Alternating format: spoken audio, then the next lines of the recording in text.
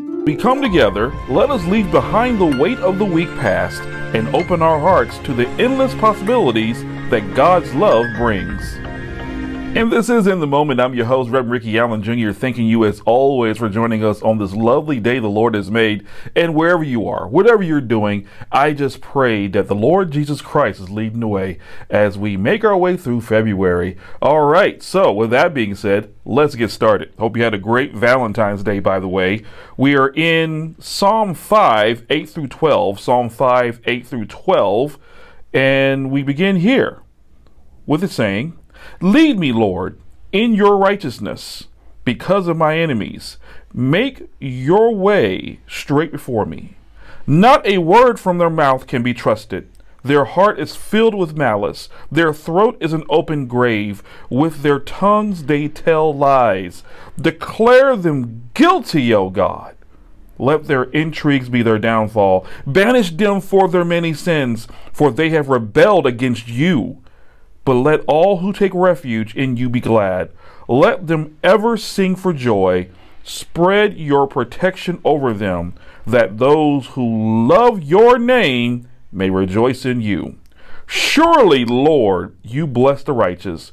You surround them with your favor as with a shield." Such a lovely psalm for those who are maybe going through a situation where you are dealing with difficult people and you're wondering, what's next? What do I do? Well, you go to the Lord in prayer. That's what you do.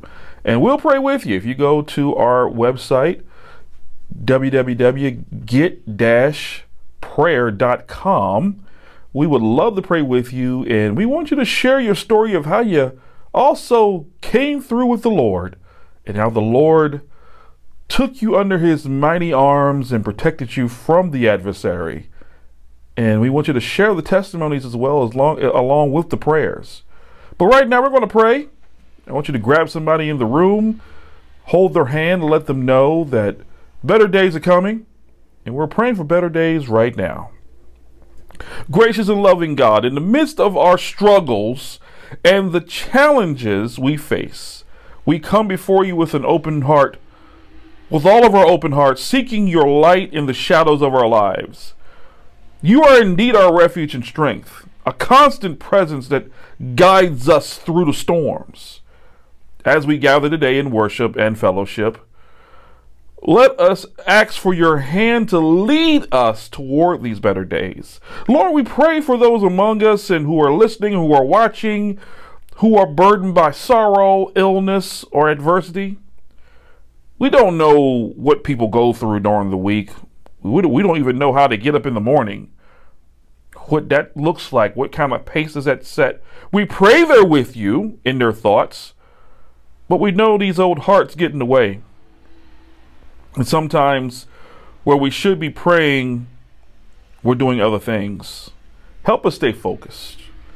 That's my prayer today, Lord. Help us stay focused on doing the right things first. Maybe find comfort in your loving embrace and strength in your promises. Help us see beyond the current trials to the hope that lies ahead, knowing that with you, each step we take is a step closer to renewal and peace. We ask for wisdom to navigate the complexities of our lives with grace and for courage to face each day with hope. Inspire us to support one another, to spread kindness and compassion, but above all, share the gospel to a world that's lost its way. Thank you for your endless mercy and for your promise of better days to come. May our faith in you be the anchor that holds us steady, and may our lives reflect your love and glory. O Lord Jesus Christ, our strength and our Redeemer. Amen. Our topic today is the quest for true treasure. The quest for true treasure. Now, I know probably when you heard that title, you're probably thinking about Indiana Jones. For us 40-somethings, maybe some of the millennials, who knows, but when we think about adventure, we think about a character who is out there traveling around the world trying to save iniquities from the enemy and all the things that go with that. But in this quest we're talking about right here, we're talking about Jesus. We're talking about heaven. We're talking about being in front of the throne of God and being in his presence, in worship, in praise, and in truth. So go ahead and turn your Bible to Mark 10, 17 through 23. Mark 10, 17 through 23 reads as follows. As Jesus started on his way, a man ran up to him and fell on his knees before him. Good teacher, he asked, what must I do to inherit eternal life? Why do you call me good? Jesus answered. No one is good except God alone.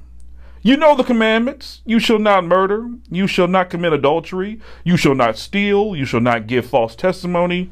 You shall not defraud. Honor your father and mother.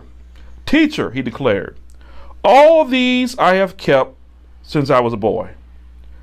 Jesus looked at him and loved him. One thing you lack, he said. Go sell everything you have and give to the poor, and you will have treasure in heaven. Then come, follow me. At this, the man's face fell. He went away sad because he had great wealth.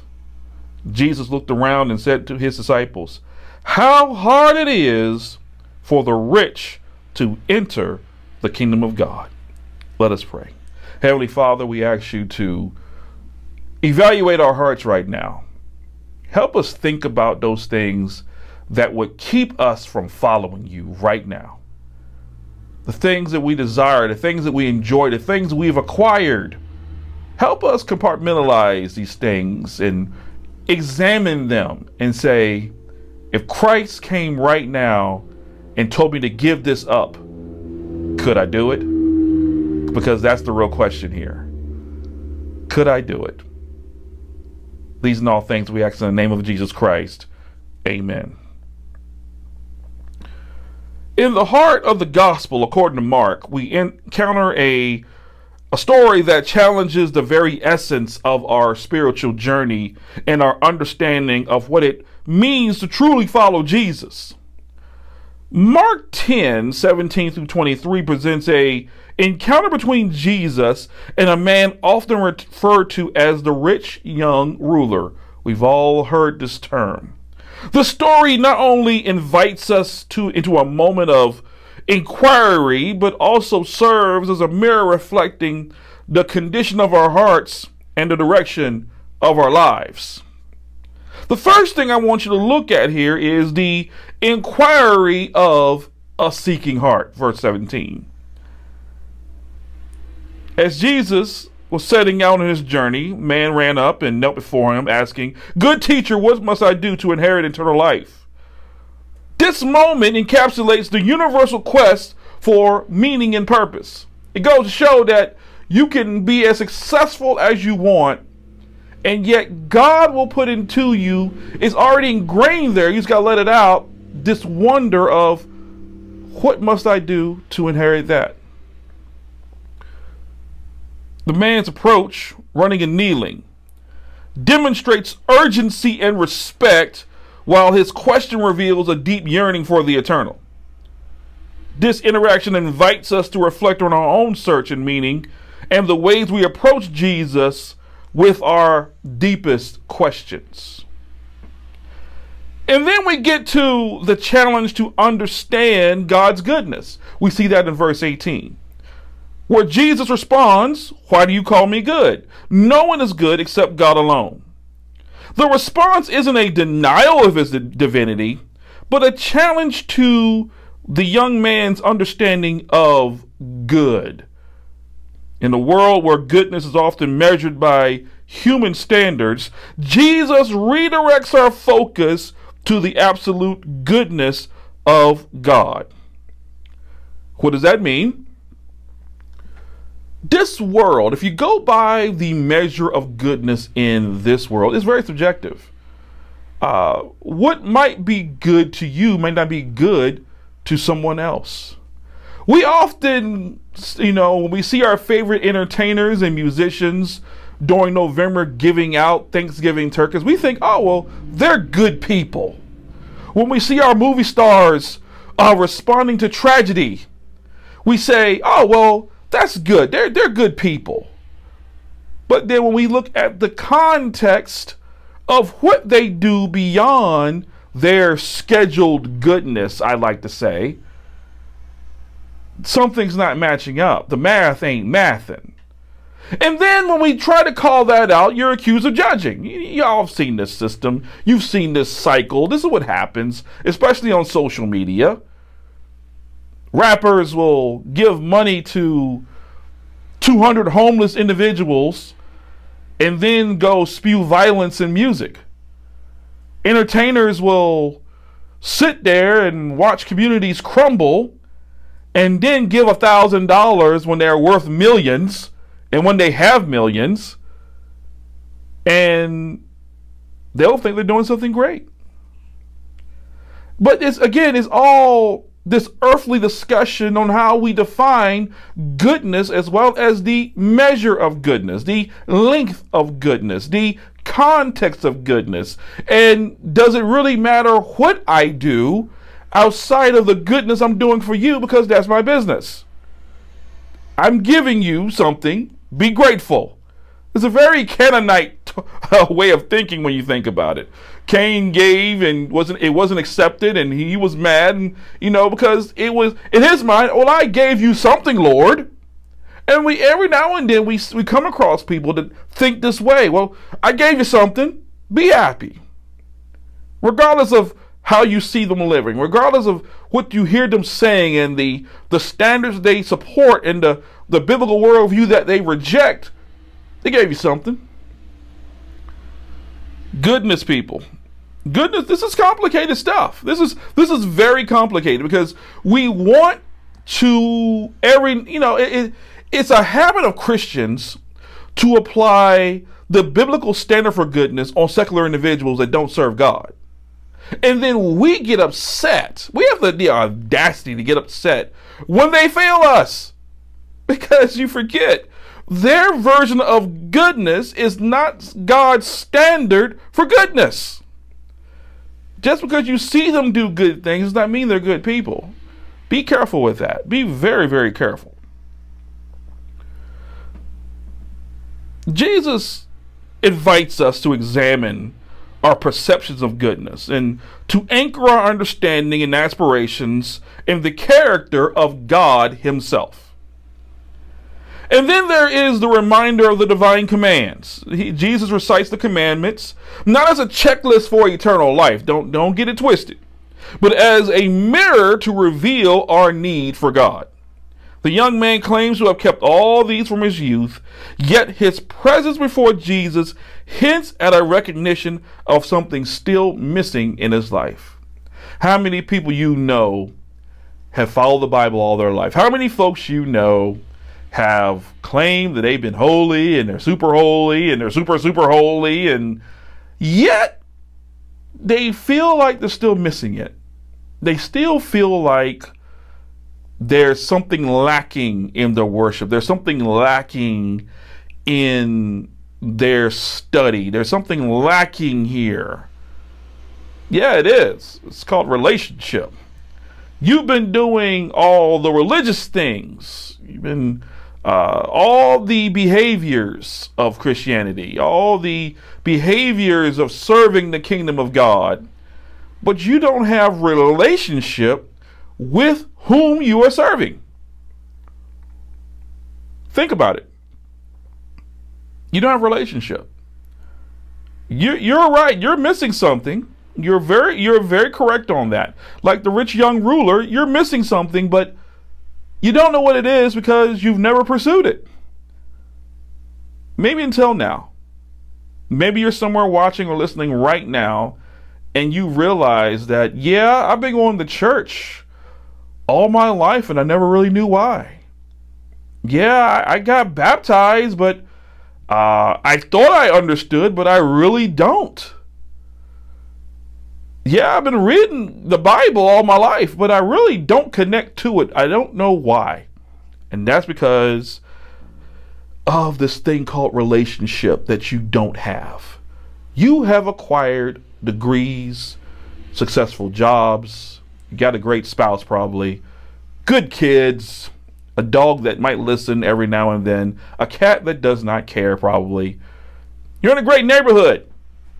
You're not in the conditions you were raised in. Though you don't disrespect your guardians or parents, you've done a little bit better for yourself. And now you're in a better neighborhood, and you're jogging in the morning, you're working on your health, and you're watching your diet, and you don't have the same friends. And you've acquired new friends that are educated, and they're winning with you. And you see your old friends every now and then, but you've moved up. You've acquired some different pleasantries here in life. And yet you still miss the point. And you know it. And you're probably writing right now, listening to this on the podcast, or maybe you're watching at home on Roku. I don't know. But you know you're missing something. Because you sit there on Sunday mornings wondering about this portion here of your life. Because you've done all the religious things, but you've done them without connection. Here it is. This part of the story challenges us to consider the role of God's commandments in our lives, not as a means to earn God's favor, but as a guide to living in a way that reflects His character and goodness, which leads us now to the part that you are missing. The call to radical discipleship. Jesus, looking at him with love, said, "You lack one thing. Sell all that you have and give to the poor, and you will have treasure in heaven, and come follow me." Jesus is calling for ultimate surrender and ultimate relationship here. Jesus is calling for the rich young ruler to take everything he has earned and all that, give it away, sell it, whatever the case is. Scripture says, sell all that you have and give to the poor, and you will have treasure in heaven, and come follow me. Who can do it? After everything I just mentioned 5 minutes ago, can you give everything up that God has called you to give up and follow him? That's the question that you and I have to answer. When we say that we as believers want to do the will of God on earth through Christ Jesus via the Holy Ghost that lives inside of us, the real question we have to ask ourselves is, are we available? Beyond everything that we've acquired and achieved, the question is, are we available? That's it. It's not about anything else. You can have all the zeal you want to serve the kingdom and not be available. Every time opportunity comes up that God puts in your pathway, oh, well, I can't do it because of these reasons, or I've got this going on, or I've got that going on. No, don't get me wrong. Life happens.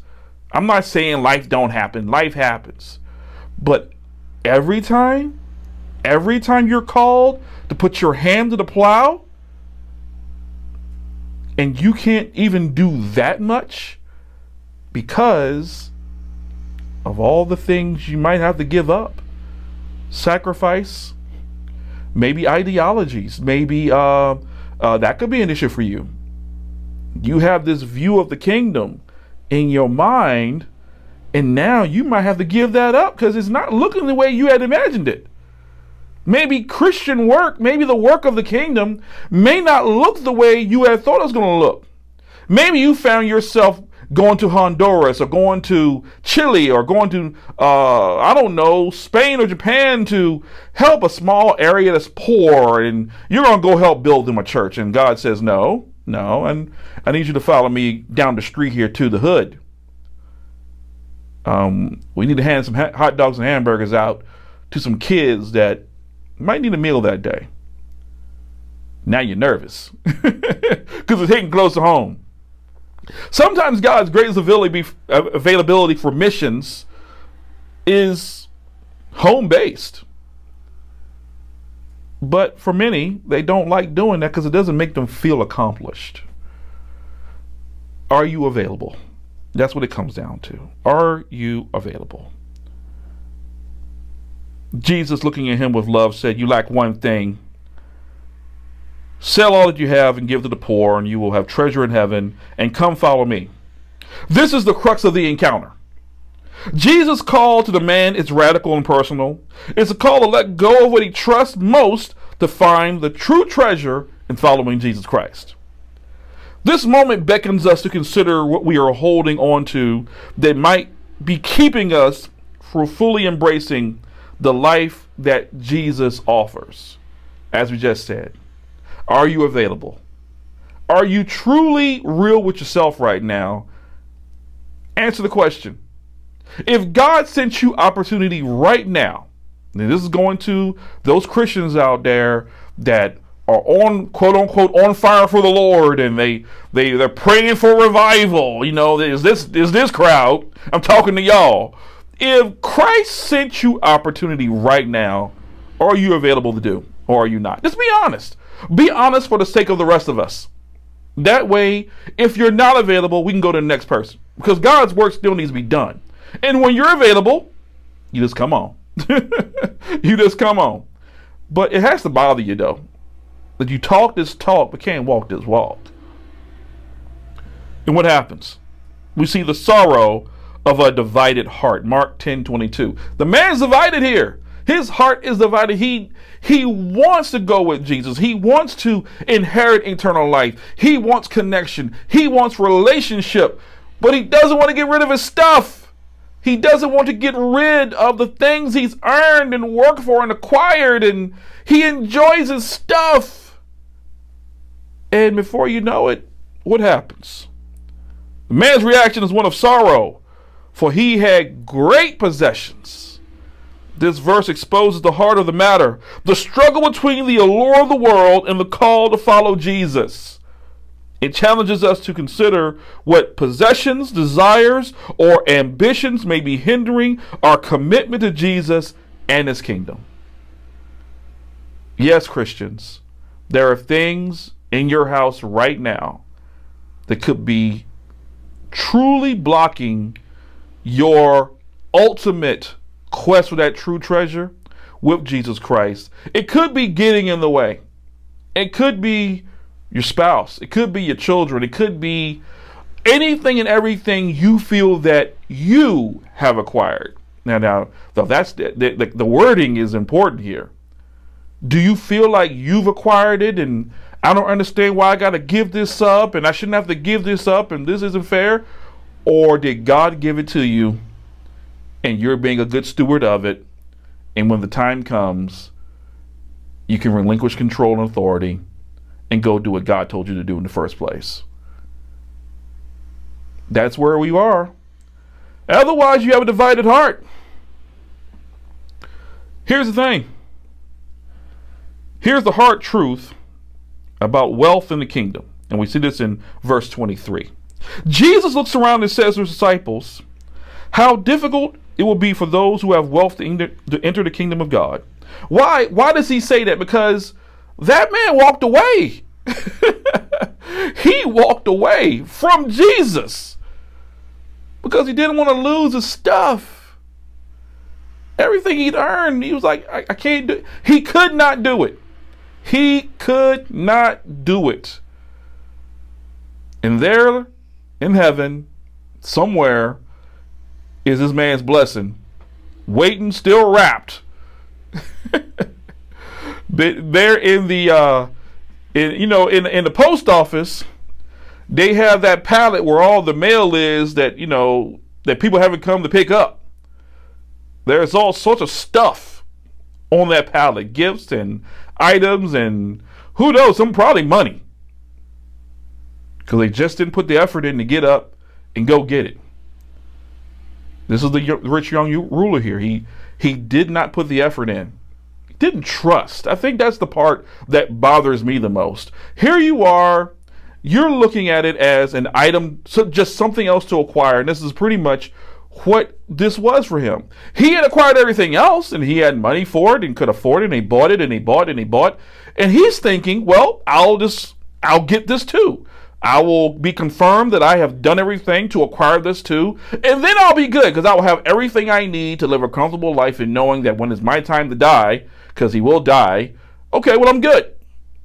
But when he realized the cost of what it was going to take to acquire what he had felt on his knees to get, he realized there wasn't an amount in the world that he could afford to acquire this. It was too much. The cost was too much. If this had been a few blessings over his head with oil, he would have been good. If this had been, oh, well, if you just do these 3 things right here, you're in, that would have been good. But, oh, Jesus Christ hits right to the core. He says, do these things, sell, give them, and follow. Can you do it today? Can you do it? This encounter between Jesus and the rich young ruler challenges us at the core of our being. It invites us to reevaluate our priorities, our understanding of true goodness, and the cost of discipleship. The narrative closes with the call for introspection and, of course, transformation. A call to pursue the true treasure that is found in following Jesus. So what do we do this week? Here's what I want you to do this week. Examine your heart. Look around your house.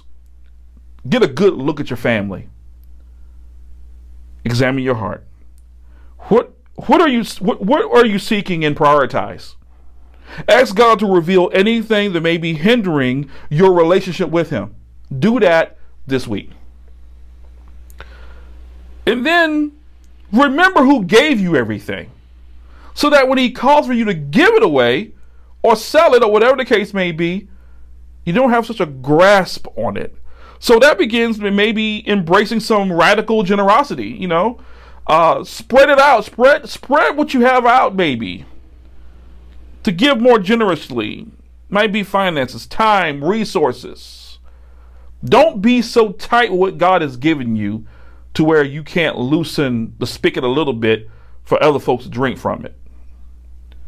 And that's something that we all practice on a daily basis when it comes to time, finances, and resources. Those 3 things usually is where we find sacrifice the hardest.